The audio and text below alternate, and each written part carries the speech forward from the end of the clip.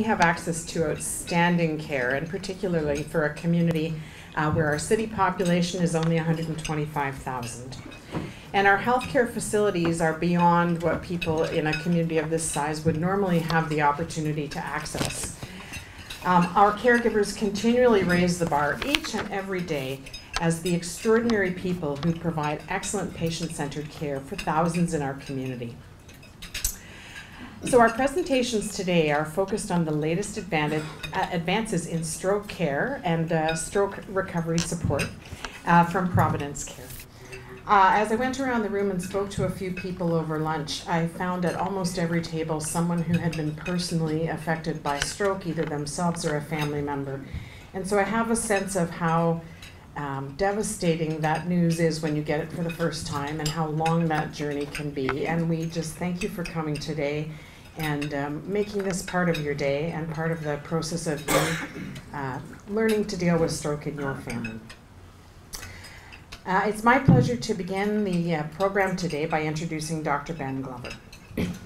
Dr. Glover is the Chief of the Heart Rhythm Service and an Assistant Professor at Queen's University and Kingston Health Sciences Centre. He graduated from Queen's University, Belfast in 1999, which makes him a very young man.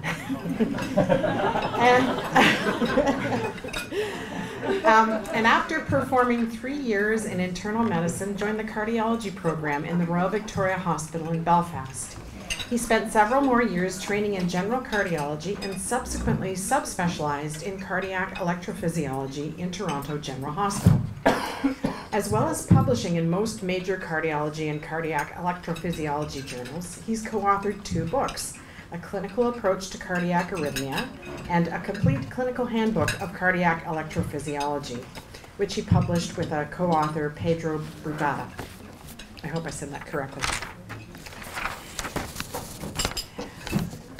Dr. Glover has a special interest in the management of atrial fibrillation and ventricular arrhythmias and is instrumental in building the complex ablation program here in Kingston.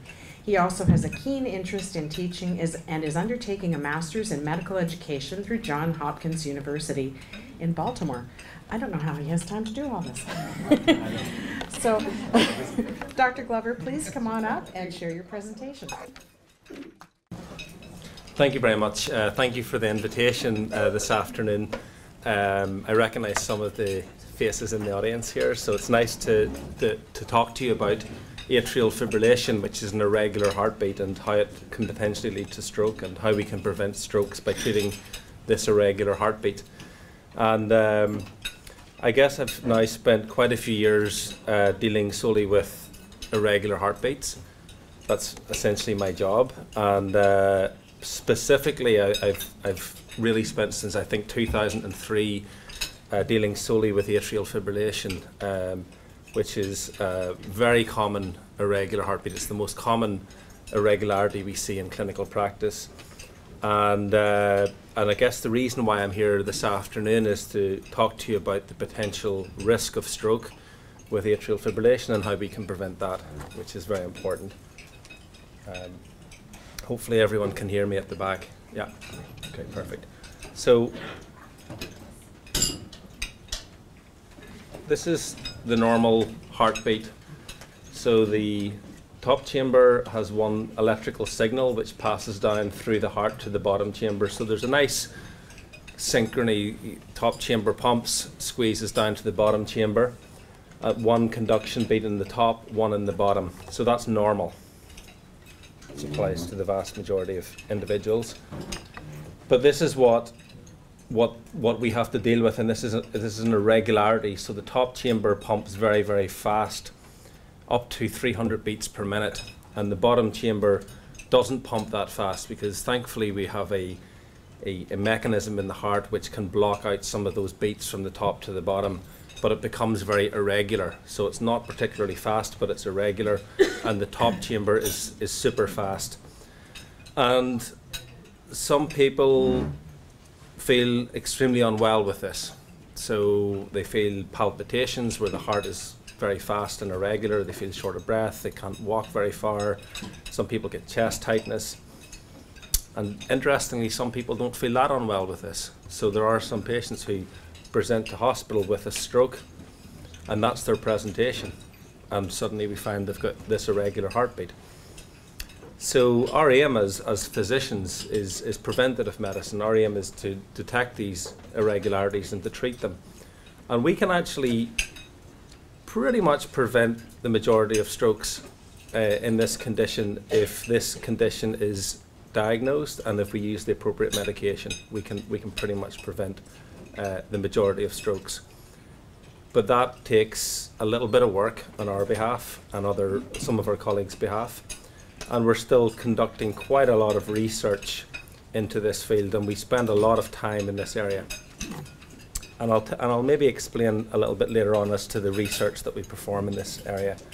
Clots form in the top chamber of the heart because it's irregular. The pump is irregular. It's not coordinated. And there's a little area of the heart, a little outpouching of the heart where these clots can form. So this is really why clots form in this condition in the heart. And in some cases they will travel from the heart up to the brain and cause a stroke. So atrial fibrillation is extremely common. I honestly don't think I'm ever going to be unemployed.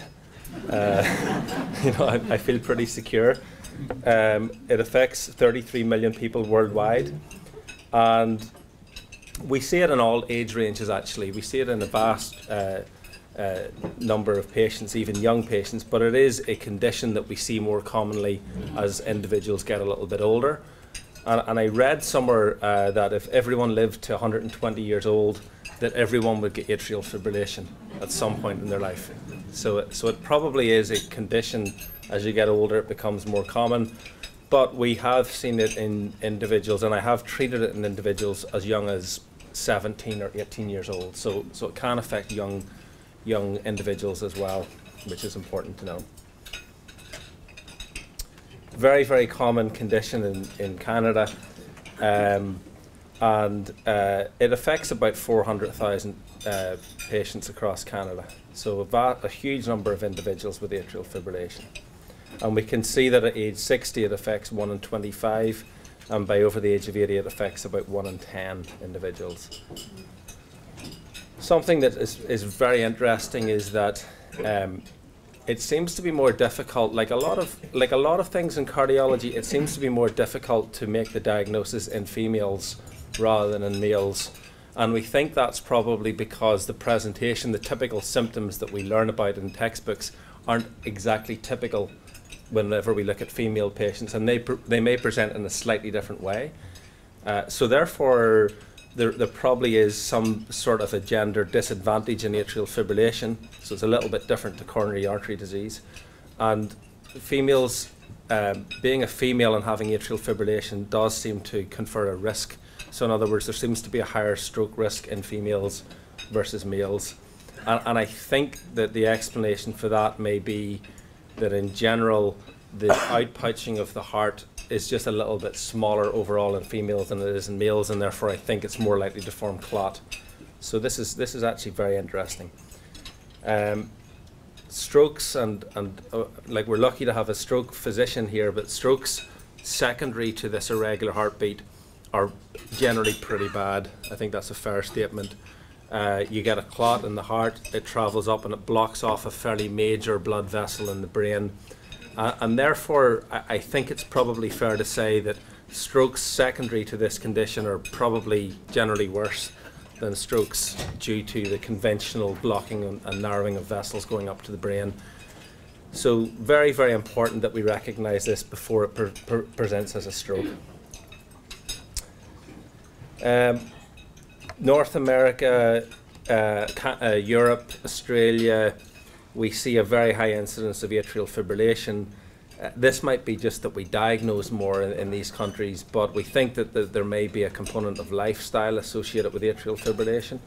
And this kind of brings me on to one of my research interests, which is looking at the factors associated with atrial fibrillation. And I think there's an actual huge overlap between the factors which can cause this irregular heartbeat and the conventional factors which can just cause stroke. So these patients are similar in many regards. But what I've kind of noticed over the last few years, I mean, I've kind of spent a lot of time doing fairly complex procedures to treat this condition, quite invasive procedures, which I think worked very, very well. But what I noticed was that the patient arrives to have their procedure done, and suddenly you realise that they have all of these risk factors for atrial fibrillation, for this irregular heartbeat, which just haven't been very well treated. So we seem to get a lot of patients who have an elevated body mass index, patients with high blood pressure which is not well treated, patients with obstructive sleep apnea, with diabetes, with all of these conditions. So we've actually taken a bit of a step back in cardiology from doing procedures which are still required to kind of looking and going, look, why don't we treat the risk factors associated with atrial fibrillation? Why don't we go back even further and see if we can alter the progress of the condition, which makes complete sense. I mean, it seems like a very obvious statement, but it didn't appear to be obvious until recently to me. And it's easier said than done. So we have a lot of patients who come with this irregular heartbeat who are, for example, overweight and have high blood pressure. And actually, when you look at the blood pressure, it's very poorly controlled. It's not well controlled at all. So is it right to perform a procedure? Absolutely not. You have to take a step back and intervene on lifestyle. This is very, very, very difficult, extremely difficult, and we're very lucky to have received a very generous donation from the Henderson Foundation to look at lifestyle modification in these patients. So in other words, rather than just doing a procedure, let's see if we can get patients to lose weight, exercise, take blood pressure, adequate blood pressure medication, get their sleep apnea treated, and see if it actually affects the condition. And there is data now to suggest that it does, to the point that perhaps up to 1/3 of these patients don't even need a procedure for their condition, which is remarkable. And this is something that we are conducting here, and we're conducting it here out of Kingston Health Sciences and out of Providence Care and out of Queen's University. So this is pretty, I think this is pretty outstanding data. I don't want to get into too many details, but there's a lot of features in it which are quite unique. And we are running this as a pilot study in Kingston, which is going to be rolled out as a multi-centre trial across Canada. So I think this is quite exciting. Other things that we are interested in are looking at how to reduce hospitalizations for atrial fibrillation. We have a grant from an organisation called the Canadian Arrhythmia Network, which is a government-run organisation. We've got a grant to look at ways to prevent patients with this irregular heartbeat from attending the emergency department. It's very important. We think that a lot of patients who have this condition don't need to come to the emergency room for urgent treatment, but that requires alternative strategies and education. And we've actually conducted a multi-centre trial based out of Kingston across 9 centres across Canada. So it's Ontario, Nova Scotia and British Columbia, looking at why patients come to the emergency room with these irregular heartbeats. So these are patients who have a known diagnosis of an irregular heartbeat, and they still come with symptoms. And we've found some very interesting findings. One of them is that patients, whenever they develop this arrhythmia, whenever they develop an irregular heartbeat, they're scared that they're going to die. They're scared they're going to die. They're scared they're going to have a stroke, and they're scared that they're going to have a heart attack. And I think that if a patient is on adequate medical treatment, none of those things are going to happen. But no one tells the patient that. So education, very important. But that takes time, right? So we need to have a system where we have time for our patients to sit down and talk and explain this. And if we can actually develop a system where we can reduce emergency room attendances by 30% across Canada, that's going to save a lot of money for the government. So that's an interesting study. And then finally, at the very end of the, I guess the very end of the condition is what I'm doing here is putting catheters or little wires inside the heart, which is again what I spend the vast majority of my life doing. And this is where we actually can go minimally invasively up through the groin into the heart, and we can eradicate these short circuits from the heart. You don't need to have your chest opened up. We can go from the inside, and something which I've been working on lately with my colleague Dr. Bisleri, who's a nice Italian guy. So it's the Irish, we call it the Irish-Italian combination. But what we're working on is we have developed a system where I go up through the groin inside the heart, and he makes 2 little holes on the side of the chest, tiny little microscopic holes, and we actually do procedures from the inside and the outside of the heart, both sides of the heart, all around the heart, without opening the chest. And that is first in Canada. So we're very proud of that.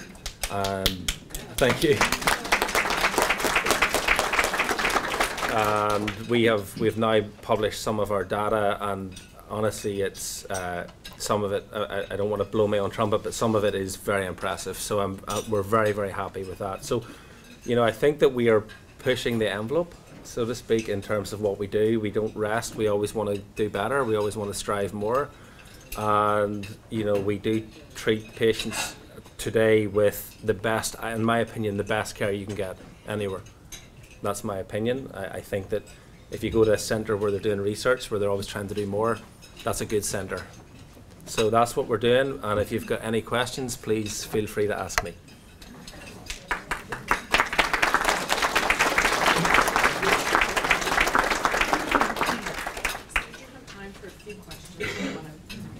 Okay.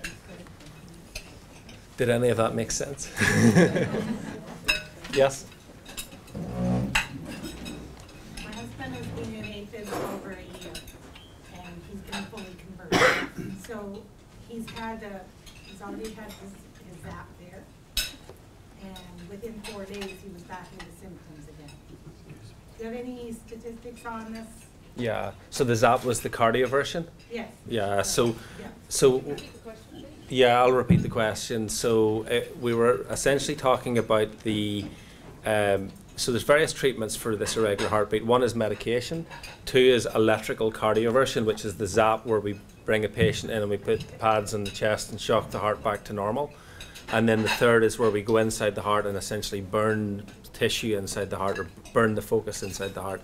So the zap almost always works acutely, so you'll almost always get back to normal rhythm, but you almost never will stay in normal rhythm, if that makes sense. So we do it sometimes to see how some patients feel after a cardioversion, because some patients come up to us and they don't really totally know how they feel. Like they're sort of going, I think I'm just getting a bit old and I can't walk as far and I get a bit short of breath. And I usually say, look, let's do a cardioversion and find out what, because people kind of just change with time. Let's see what you're like in normal rhythm. But the vast majority of patients who we cardiovert or shock back to normal rhythm at some point will end up going back into atrial fibrillation, because we haven't treated the underlying cause. It will flip back again. And that can range from 10 seconds. It could go back within 10 seconds. And sometimes we get a surprise and some patients stay in normal rhythm for like a year, but it's the minority of patients. So what I would say, if you've had atrial fibrillation for over a year, the heart does remodel. It does sort of get used to the irregular heartbeat. It does change a little bit, but that's not to say we can't get it back to normal. And the approach which I described, where we go up through the leg and then through the chest, the average duration of atrial fibrillation for those patients was 4 years. So the average patient I select for my catheter ablation is, I like less than 6 months, because I think we get a good result. 4 years is extremely aggressive, and we're choosing very difficult patients on purpose. Yes? Are all of your patients on anticoagulants? Almost all of them. So there is a slightly different realm to my job, where there are some patients who cannot take anticoagulants. So almost everyone who's referred to me can take an anticoagulant. But there is another procedure which I do called a left atrial appendage closure, where essentially the area of the heart where clots are most likely to form, we can put a little plug inside that and close it off. We can do that from the inside or from the outside of the heart.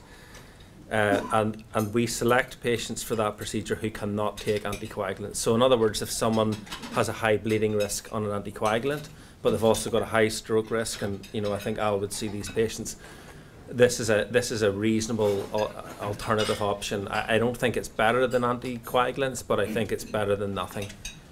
So we do see these patients, but almost everyone that I see is on an anticoagulant, and I think we're moving more and more and more towards more patients being anticoagulated. For sure, there's more patients anticoagulated now than there was 5 years ago, without a shadow of a doubt, because previously you had warfarin and that was it, and now there's lots of other alternatives to warfarin which are much easier to take.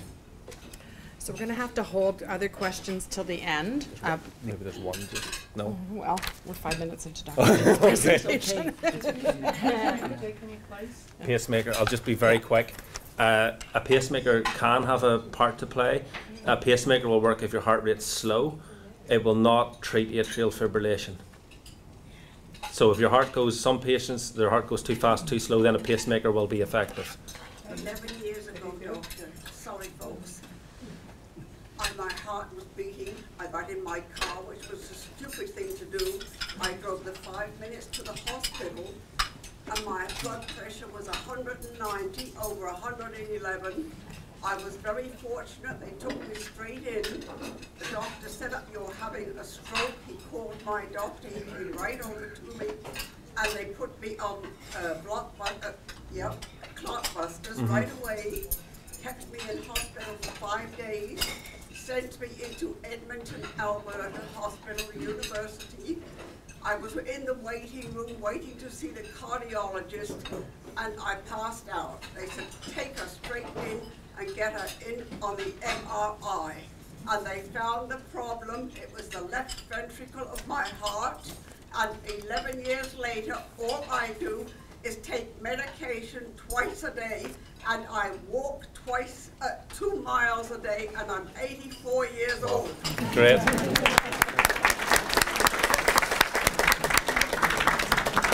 What an inspiring story. Yeah. Well, please join me in thanking Dr. Glover. I think he'll be here for a few minutes when we conclude, and of course the Foundation is always happy to assist you in passing your questions along to him so that we can get answers for you. So thank you very much, Dr. Glover.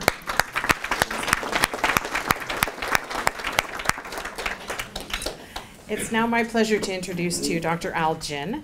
Dr. Jin is an associate professor in the Division of Neurology with a cross appointment in the Department of Biomedical and Molecular Sciences and is a specialist in cerebrovascular disease.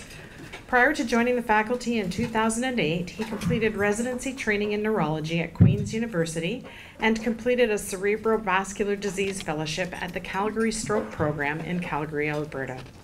In addition to his clinical duties, he's the medical director for the Regional Stroke Network of Southeastern Ontario and serves on a variety of committees with the Ontario Stroke Network, the Canadian Stroke Best Practice Recommendations Writing Group for Stroke Prevention, and the Royal College Neurology Examination Committee. Please join me in welcoming Dr. Jin.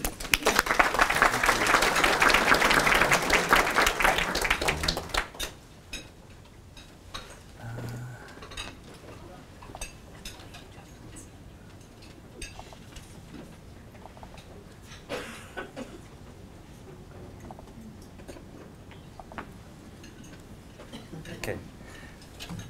Thanks very much for inviting me to speak to your group. It's quite an honor to do this. This is a very personal story for me. Stroke care is one of those things that I've been passionate about for most of my professional life. And to be able to deliver something to the region which was there for my family is a big deal for me. I've been in Kingston for over 40 years. My family came here in the 70s with very little, and the region was very welcoming and very generous to my family. So at some point, I guess in life, we all have to help the people who helped us. And so this is one of the things that we've done to try to help our community. As I go through this story, behind every great program there are great people, and I'm going to tell you a little bit about some of the great people that I work with, because without them, we don't have a program. And you see some of the people on the left side of or the right side of the screen is, you never get to see this guy's face. He's always wearing a mask. So that guy is Dr. Ben Massari. He's the head of our neurointerventional program, and he was a key player in making sure that we could get this program off the ground. So the program that I'm going to talk about is called endovascular thrombectomy for stroke. And what happens in stroke in about 2/3 of all cases is a blood clot finds its way into your brain and blocks off blood flow to sometimes 2/3 of one side of your brain. You can lose a big chunk of your brain, and these sorts of strokes are often fatal. And if they're not fatal, then you're left being paralyzed and unable to speak and being unable to rejoin normal life for pretty much the remainder of your days. And so these are quite devastating. In our region, we see a lot of this, unfortunately. You know, the case that really brought things to a head for us was when I had to pack a 17-year-old kid into an ambulance to send him off to a place not in Kingston, to Ottawa, because we couldn't do this procedure here. And so that had to end. So I won't go through the YouTube video, but I'll just explain what's happening as we go through. Okay, so this procedure called EVT is a revolution in stroke care. It's the biggest change in stroke care in probably the past 30 years. On the left side of the screen, what you see, what you see up here is what looks like a whole bunch of black lace. This is actually blood flow in the brain. What's missing is that you should see all of this around here. And similarly down here, there's not a lot of black lacy stuff here, which means there's not a lot of blood flow in the brain. That's happened because there's a clot right about here, which is blocking blood flow. And when you remove that clot, this is what you should see. This is normal blood flow in the brain. And this is the revolution in stroke care that's really happened since 2015. There were 5 major clinical trials doing this, and everyone around the world realized that this is a revolution. But like so many revolutions, some places will get left behind. And Kingston was in danger of being one of those places. So a group of us decided that this is not acceptable. Like I said, I've been here for 40 years. I've seen too many friends come into the emergency room, and it's hard to not be able to help them. So this group of people, the neurologists, the emergency, radiology, the paramedics, we all got together and we said, we have to do something. This is a very, very diverse group of people. I don't know what it's like to herd cats, but this is essentially what we have. We have very strong-headed, very skilled and competent people who all know that what they think is the right thing. And so to bring that group of people together, they're all doctors and nurses. I mean, do you really think doctors and nurses are ever going to agree on anything, right? So it doesn't really happen that well. What you need, to organize people, you don't necessarily need doctors and nurses. You need people who know how to organize things. And so there's a lot of people behind the scenes in this program who you never really get to meet. One of these people is our program director for the stroke region, her name is Callie Martin, and she is an operational genius, and somehow she also must have a PhD in psychology because she's able to assuage everyone's egos as we bring this program together. To give you a sense of what was required for this was her outline of the plan. It's deliberately complicated, right? This is like herding cats. There were over 55 action items that we had to accomplish over 15 months. There were 40 people who were coordinated to pull this together, and this was before we started. It took 15 months to prepare for this. I will say that it all started with a conversation which happened in a pub, which is where a lot of good ideas, I think, happen, between myself and one of our interventional radiologists, Alex Menard. And then, of course, as happens with so many ideas out of the pub, the organization, the follow-through for that is usually not that inspiring. And so you need someone who really has a very sober-minded sort of outlook on things and who can actually pull things together. So, yeah, sorry. Getting a little personal there. So what you see in this picture here is what had to happen before the green box, which is when we decided to actually do this. The other thing I have to mention is that this is an example of the preparation that we would do. So this guy here, the guy with the crazy hair, is Alex Menard. And know that he's not hungover in this picture, he just looks that way. That's me, and there's the rest of the team here. So we prepared for this, and the thing that was interesting about all of this is that this procedure is so new that guys like Alex, who are doing this procedure, they do this for free. The government doesn't pay them to do this. There's no compensation and there's no billing code for them. And they just decided, that's okay. This is something we just have to do. So I'll tell you a little bit about what happens through one person's story. After 15 months of preparation, after numerous drills, we drilled this again and again and again in the morning and in the evening on everyone's own free time, and then we decided to go live and offer this to the region. So our story starts in Brockville. There was a 75-year-old woman around 9:15 in the morning. It's interesting, she was a very active person in her community, very lively, had a very productive life. And all of that comes to a grinding halt at 9:15 one morning. And the only thing you can hear from her is her breathing. She can't move her right side and she can't talk.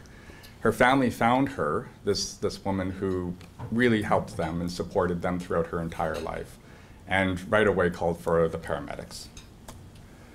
So they patched through. The paramedics in our region are exceptionally well trained. They're smart enough to know that she's not going to get what she needs in Brockville General Hospital. We're going directly to Kingston. And so they bypassed Brockville and came directly to Kingston and phoned us ahead of time. They radioed in, and the whole stroke team was activated, and we assembled in the emergency room waiting for this person when she arrived.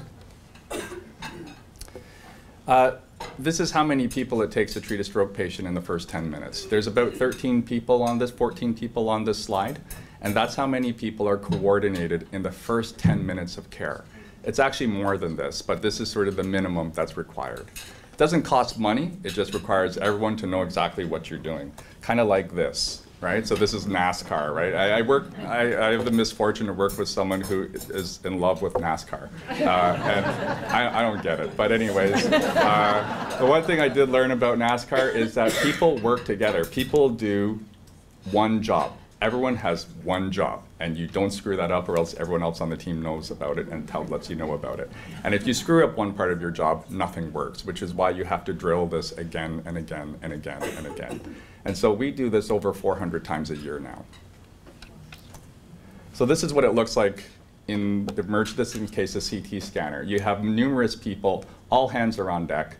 The paramedic is there. The CT tech in this picture is the woman in the middle. She's the one in charge. It's not the doctor who's in charge. We recognize that if you want to make things work, you don't do this from the top down. You do this, you give the authority and the responsibility to the person who has the most information and who is the most competent in the moment. And in the CT room, the CT tech rules the roost. So they tell us what to do, and we fall in line. It's interesting to see doctors fall in line to taking orders from other people. It's actually quite nice. And the reason we do this is because we don't have time to establish the hierarchy as we move the patient through the hospital. Every minute that we delay, that's 2 million neurons that are dead, that will never come back. That's 12 kilometers of connecting wire, myelinated fiber between neurons that die, and there's 14 billion synapses, 14 billion connections, which are gone. If we can treat this person 1 minute faster, we will give them 1 more week of life. So everyone moves very, very quickly. So we got to the scanner within 5 minutes of arrival. We do a very particular sequence of images on the CT scanner, and that helps us make some decisions. So when we look at something like this is a cross-section of this woman's brain. And it looks normal, and that actually is a cause for alarm, because a normal brain is a brain which can be saved, and if you don't move, you're going to lose this brain, and this person will likely die. So when we see this, everyone turns it up a notch, and everyone starts moving a little bit faster, and the urgency is there. This is another sort of image that we do, and the red arrow shows you where the problem is. So let me just see if I can get this thing to work. Yeah, I can treat stroke patients, can't figure out the laser pointer. Yeah, really, I am more competent than this in my professional life. So see this sort of white snaky line here? This is blood flow going into this side of the brain. In this case here, that white snaky line gets interrupted right here, and that's a major problem, because that problem, it's only about 2 to 3 millimeters long. That's how big the blood clot is, but that will kill this person. If we don't get rid of this clot, that person will probably die. So this is what we see. We had to do a lot of innovative things. You know, Kingston is a center which has always been told we're too small to be big and we're too big to be small. So we're in the worst possible position where we have a lot of responsibility and not enough resources to do it. And so it forces us to innovate. One of the things that we did was we realized very quickly, sounds like an innovation, sounds like an admission of incompetence, but really we said, we don't really know how to do this, right? We can train ourselves, we can practice this, but we need to figure out a way to get some mentorship into place. So what these guys did here, there's Alex and there's Ben. They connected with this fellow named Brian. And Brian Van Adel is a very experienced neurointerventionist, but he's in Hamilton. And he can't just come down here whenever we have a case. So what they did was, and this was amazing, this was mostly Alex who did this. He arranged it so that what they do in their angio suite is visible on Brian's computer screen in Hamilton. He also set up a camera which Brian could control from Hamilton, which could zoom in on the team. It could zoom in right on their hands, and he could guide them in real time as to what to do, what they're doing. It turns out this was a very effective system, and it was kind of weird listening to Brian's voice coming from the air, telling people what to do or telling people that they're doing fine. In fact, he didn't really have to tell them to do anything. He just said, oh, keep going, you guys are doing great. And it was sort of this weird disembodied voice, but it worked very well. And this sort of telefluoroscopy is a world first. No one has done this before, and we were forced to do this, and it worked really, really well. So it's just an example of one of the things that had to be done. This is showing what's happening in this person's brain. This black snaky line is blood flow. It's interrupted here. It's not really all that great up here. You should see a lot more black snaky lines up here, and there isn't that happening there because there's a clot there. So this is their first pass. This is their first image of what's happening in the brain, and as you can see, it's a whole lot of empty space here. This person's brain is very much at risk. This is what happened when they finished their procedure. They reestablished blood flow to most of this person's left hemisphere, and as a result, this person was able to walk out of hospital. So this person was snatched from being dead. They were basically dead on the table. They were not going to survive. And so within 2 days, they're basically independent again. They're on their feet by day 3. They walked to the transfer vehicle to bring them to Brockville, because that's where they're from. We don't send people home directly sometimes if they come from Brockville. We put them back into Brockville just to make sure that CCAC and community care would have everything in place in case they needed it. In fact, they didn't really need it. They just sort of hung out there in Brockville for 2 days, and then they just said, oh, screw this, I'm going home. And so that's what they did. They went home. I saw them in clinic a few months later, and they said, you know, things happen really fast. I don't really remember what happened. Did I have a stroke? And I said, yeah, it was going to be a big one. They go, well, I seem to have brushed that one off too. So anyways, I didn't ask them what they meant by that, but I assume that this person has been through a fair amount in life.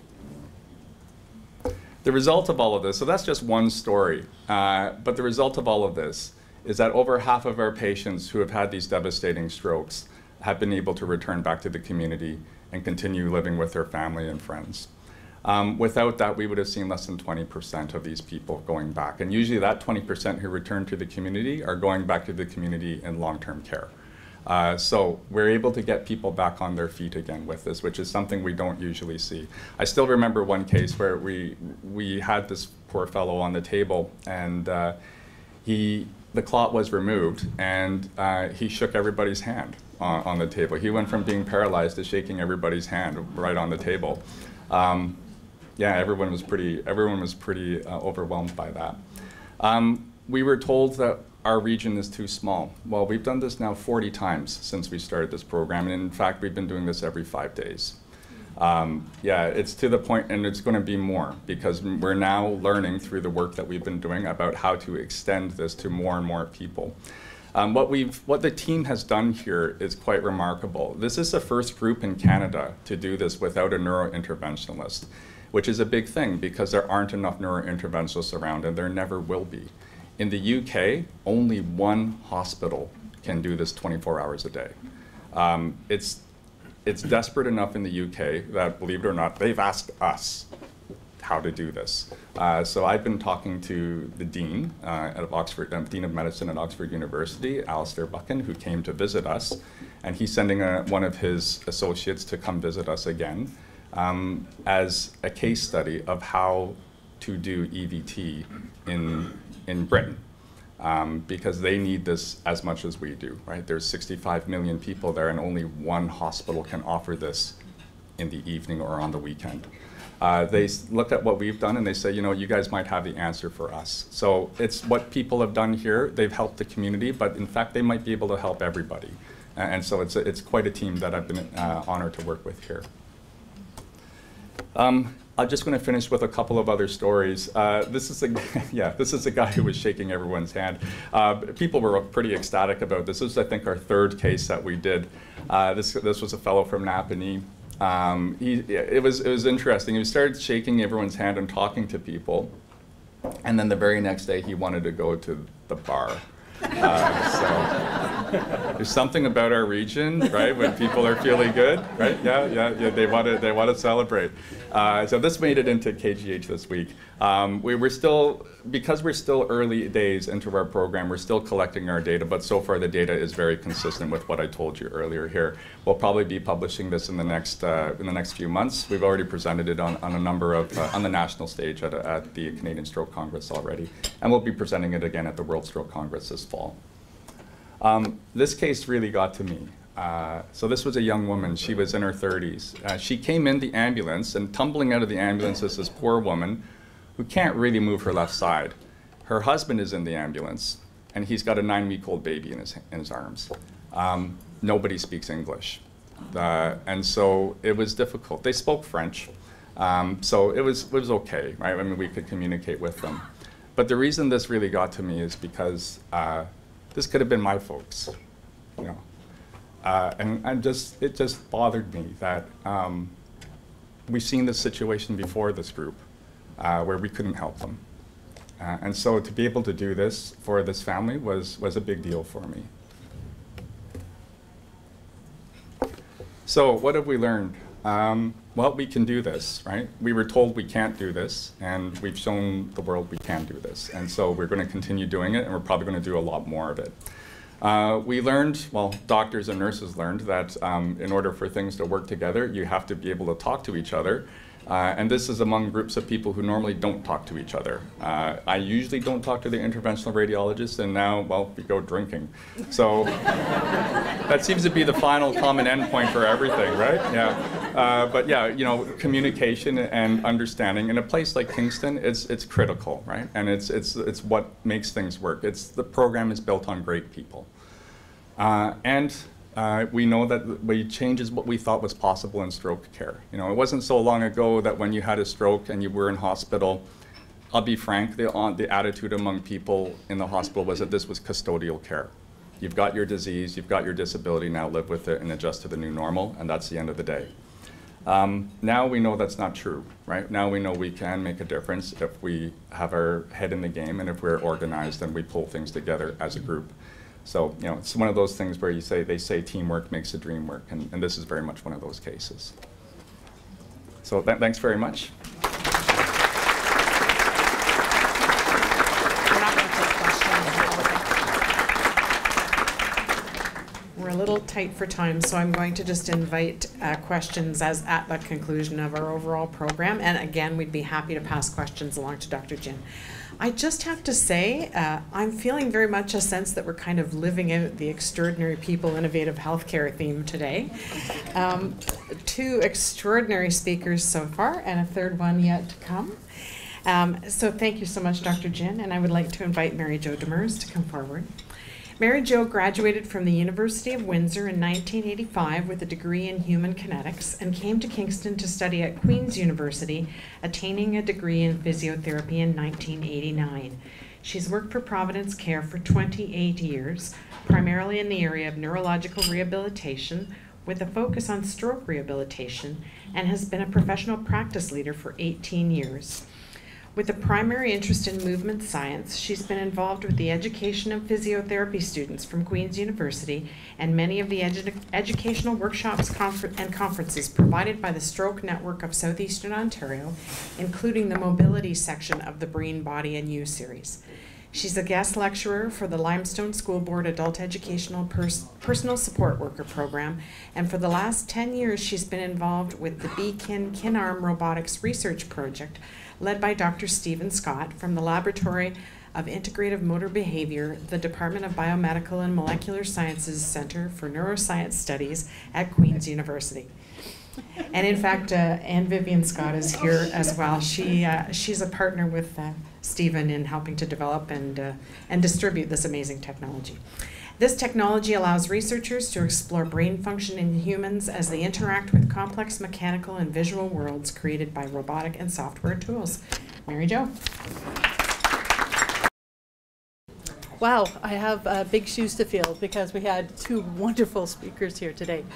What I'm going to do is I'm going to switch our course a little bit and talk a little bit about the rehab side of stroke rehab, the journey for stroke patients.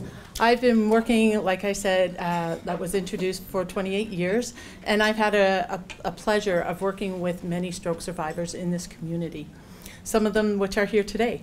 So one of the things that I'd like to introduce you today to are two pieces of equipment that have recently been acquired by Providence Care to help the person who has suffered a stroke in their stroke journey. And this is based on functional electrical stimulation. Okay. So stroke rehabilitation is the process of restoring and regaining physical strength and function. It is based on neuroplasticity, which is the property of the central nervous system to unmask or regenerate other neural pathways and synapses to take over for the areas of the brain that have been damaged by a stroke. Research tells us that this neuroplasticity depends on the performance of functional, meaningful tasks. And this is what we hope that functional electrical stimulation will provide for us. Functional electrical stimulation is based on the excitability of the nerves and muscles tissue to contract and provide movement. It is an external source of electrical current to stimulate the peripheral nerves, generating muscle contractions and patterning of muscle activity. The benefits of functional electrical stimulation is that it encourages neuromuscular re-education and restoration of functional activity. And there are secondary benefits from this that actually feed into that primary benefit, and that is the reversal or prevention of muscle atrophy so that we can maintain the size of the muscle for strength and power to work. It improves local blood circulation for the conditioning of the muscle. It increases and maintains joint range of motion so that we have efficiency of our movements. It reduces muscle spasticity, and spasticity is an overactivity of the contraction of the muscle that can hold the limb in a certain position and make it very difficult for patients to move. It also makes a limb or a hand or a foot very heavy, so that too makes it difficult for them to move. Because this technology can be used to a repetitive pattern for functional tasks, it helps the patient maintain their motivation as they're actually moving through their therapy. It also increases the speed and stability of their movement for fall prevention. So at Providence Care, we have two functional electric stimulators that we use in stroke rehabilitation. We have the RT300 from Restorative Therapies, and we have two Bioness systems from Bioness. The first one I want to talk about is the RT300. You can see it there. This is an arm and leg ergometer. So it is motorized, and what it allows the patient to do is move in a cyclic fashion. So it's almost like a bicycle. It facilitates muscle contraction and activity even if the individual is unable to actively create the muscle power, so that external electrical force is actually being applied to the muscles at the time in the cycle that they need to receive that electrical current to actually contract. So for example, we can use this for both arms and legs. So if a client is cycling like this on the machine and they need to extend their arm, the excitability will be given to the triceps muscle that actually works to extend our arm. So it's working on that cyclic pattern. So it's not an all-in-one nothing. It's on and off, on and off, on and off, so that that movement can take place. And if the patient can't generate that movement themselves, the ergometer allows that, but still gives that electrical impulse to the muscles to be active. With this machine, we're able to activate 6 groups of muscles on either side of the body. So for someone who has a hemiplegia and they need working with the leg, we can apply electrodes to 6 different muscle groups. So upper, front and back of the upper leg, front and back of the lower leg. Oh, sorry. The muscles of the hip and the muscles of the back. The nice thing about this equipment is that it is very easy to set up and very reproducible. So if we're looking at the amount of therapy that patients get in the very short period of time that they're in hospital, once this is set up, we can actually work with them on a daily basis, and we can get our assistants to actually set them up on the equipment. So instead of maybe giving them 30 minutes to an hour of therapy, they're actually getting anywhere between an hour and 90 minutes of therapy to help increase their rehab intensity time, so for overall improvement.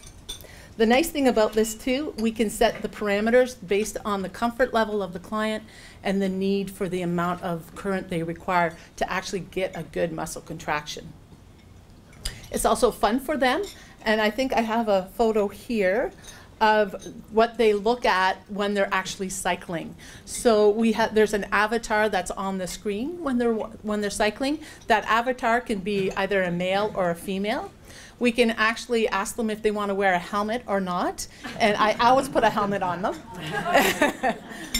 They also have a choice if they want to cycle through the city or the countryside. And as they're cycling, the scenery changes for them. So it's a really nice apparatus, so that if they're able to stay on the apparatus for 30 minutes or more, they're not so bored. There's always something changing that they can look at.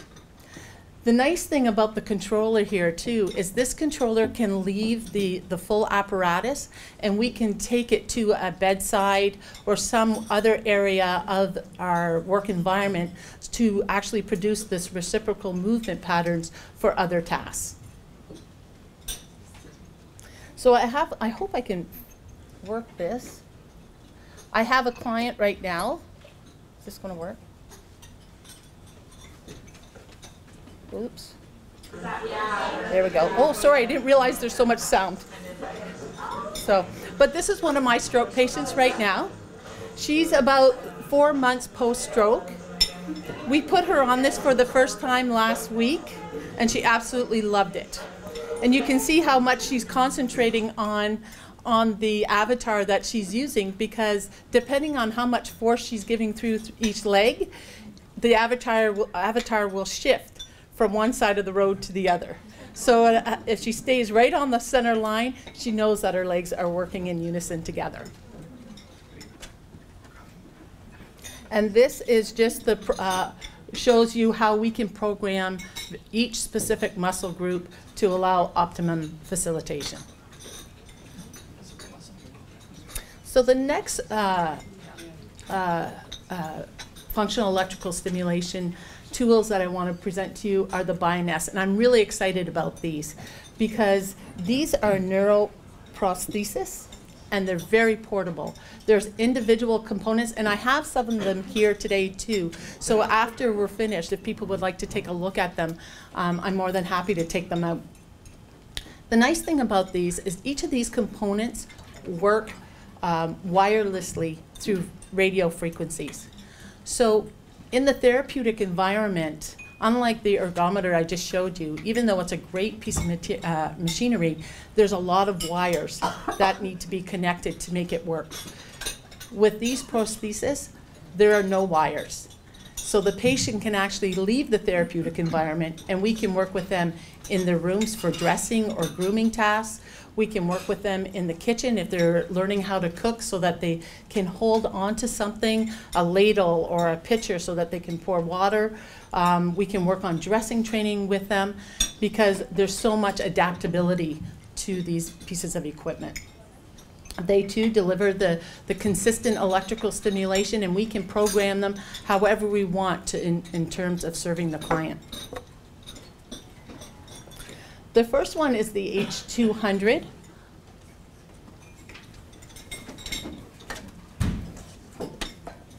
And I'm just going to pull it out because you can see how small it is. It's easy to apply, and it's very lightweight. So the nice thing about it is there's not an extra heaviness for the person when they're actually trying to work their hand. It has electrodes so that there will be impulses that would be given to the front of and back of the arm and at the thumb to allow activity of the flexors and extensors of the wrist and hand in order to grasp objects, release objects, and pinch objects. So I have a couple videos regarding this. The first video here is of a young woman who had a stroke, and at this time she's about a year out of having her stroke, and she has some tightness in her hand and actually has no active mobility in her hand. And this is the first time after her stroke that she's actually seen her hand open up without somebody else opening it up for her or her own hand opening it up. So I think her face is priceless in terms of how this technology works. Oh, uh-oh, uh-oh. That's interesting. I don't know what happened there. Did I hit something? No? I don't know why that did that. I thought it was just me. No. Zoom in. See all slides. We may have to just keep going, Mary Jo. Okay, so they tell me I have to keep going. So let's keep going. Let's see if this one works. Okay. This young woman had some activity in her hands, but she couldn't really open up her hand well to grasp something. So the nice thing with this equipment, it allows them to repeat the activity over and over again without actually having someone to hold their arm all the time. So it helps strengthen the hand, it helps build that motor control or that understanding of how they can move their hand and their arm so that they can do functional tasks. So the next one is the same lady, but this is more functional. So now she's holding a pitcher and is actually pouring water. And she's working with her student here, one of the students right now, so the student is learning this technology as well. We hear a lot of laughing when we use this equipment. I'm going to skip that one. So the second part that we have in terms of the Bioness is the Bioness L300 Plus. So one of the common deficits that people have following a stroke is weakness in the leg that causes a foot drop. So this orthosis helps prevent that foot drop. There are three pieces to it. There's the orthosis that goes around the lower leg just below the knee, and that's the area where the nerve and muscle is that will help lift the foot when you're clearing it off the ground, when you're walking. There's a control unit that stimulates and signals to allow the stimulation to occur, and a gait sensor that goes into the heel of the shoe. So when someone is walking, when their foot lifts up in order to swing it through, the pressure, there's no more pressure on the heel, which senses the heel sensor to send a sensation to the stimulator to stimulate the muscles of the leg to actually lift the foot so it can swing through without hitting the ground. So it doesn't stub people don't stub their toe, or they don't trip and fall.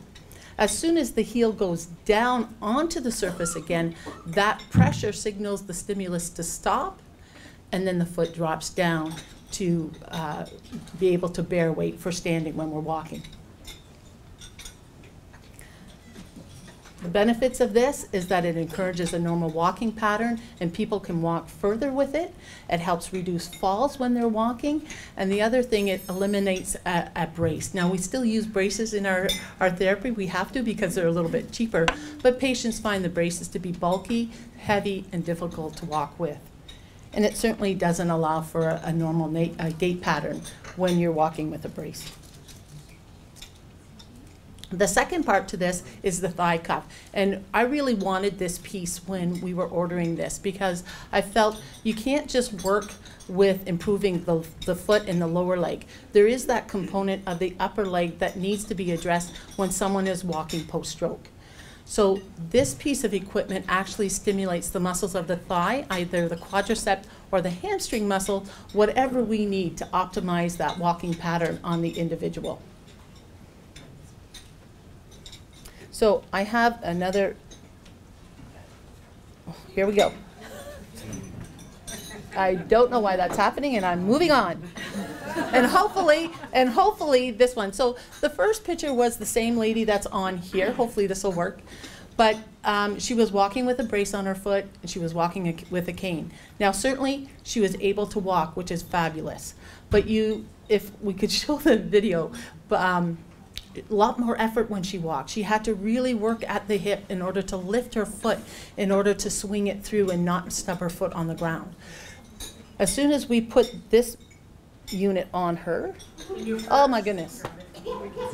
Sorry, I don't know why that's doing that, but as you can see, she's lifting her foot up off the ground well, and she's lowering her foot. There's not as much effort with her walking. And believe it or not, we had her on this treadmill walking for 40 minutes, and within 20 minutes we had her running. And her goal is to run. It's still to run. I couldn't get her off the machine. She found it amazing. So this is someone who is just barely walking, and with this equipment on, she was running. So I have no idea why that's doing that. So in conclusion, we have two really incredible systems that we are using in rehabilitation to encourage more functional activities in our stroke patients. The nice thing about this equipment is we're not just using them for our stroke patients. We're using them with our spinal cord patients, our head injury patients, anybody that has an upper motor neuron lesion that has actual problems trying to initiate active muscle control and activity. We're also, the nice thing about it is both our occupational therapists and physiotherapists are trained to use this equipment, so there's a wide variety of people that can use it with the different clients that we have. There we go. Sorry about the videos.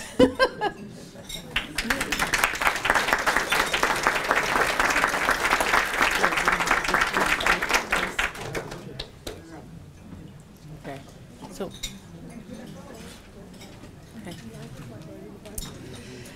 So we're running a little behind, but some of you just got dessert, so I think it's destined to be. You know that at these events, we very often ask a patient who's had experience with the CARE program being highlighted to come and talk about their experience. And so it's my pleasure to invite Andrea Fawcett to come forward and just speak a little bit about her experiences with the stroke programs across the city hospitals. Thank you. Thank you. I'll be brief too. I'm a little shy.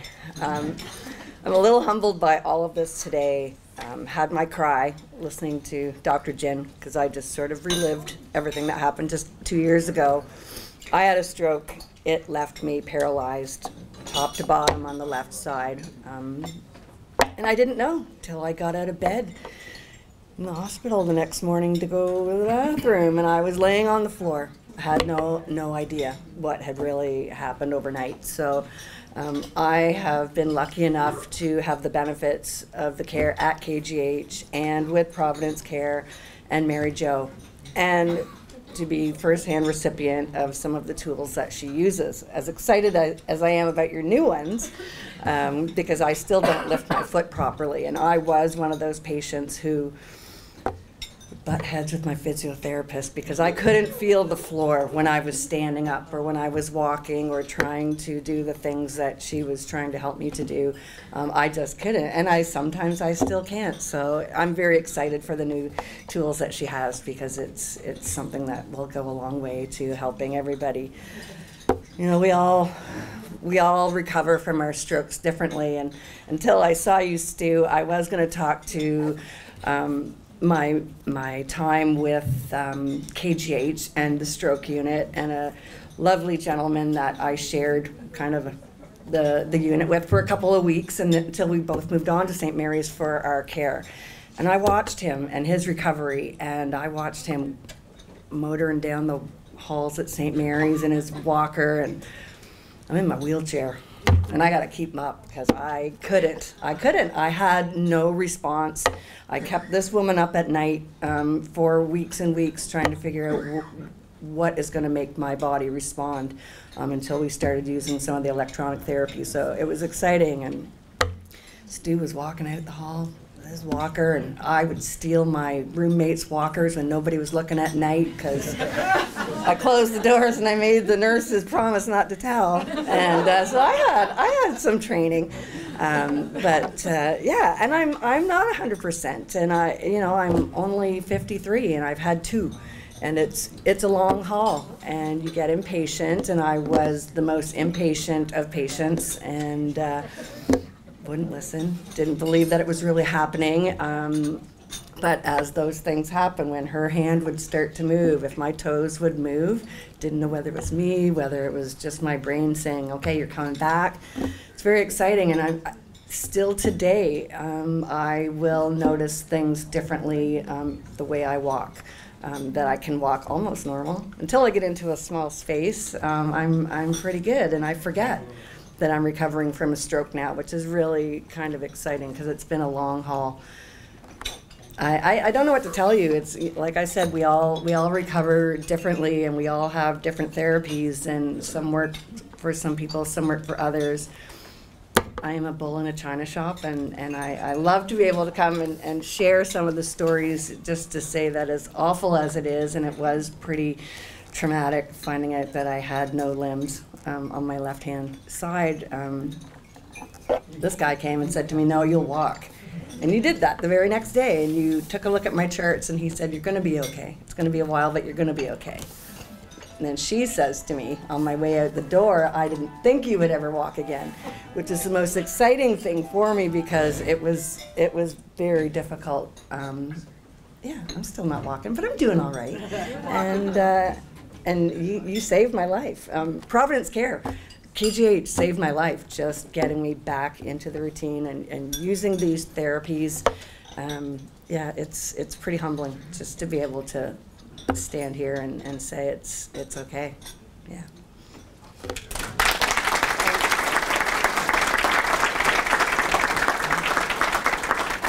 Thanks very much, Andrea. I think the prospect of living through 2 strokes before the age of 53 and having to tackle that kind of recovery is just awe-inspiring, and congratulations on how well you've come through that journey. Well, it was our hope today to showcase some of the extraordinary people and innovative approaches to care, but also to give you a view to what donations have done.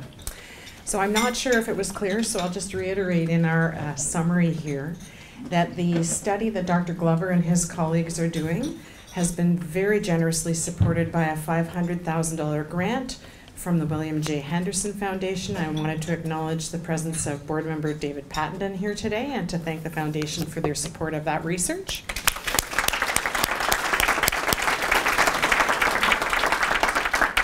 And the functional electrical stimulator system, one of them that has been used at Providence Care, was purchased this year with gifts made by donors to University Hospital's Kingston Foundation. So all of you have played a role in ensuring that the stroke identification, prevention, intervention, and rehabilitation services across our hospitals are well resourced and well positioned to apply their efforts to thinking about innovation and improving stroke care rather than having to struggle with not having the resources or not having the equipment that we need. And I just want to invite you to join me in thanking all of the speakers today and also the staff here at the Donald Gordon Centre.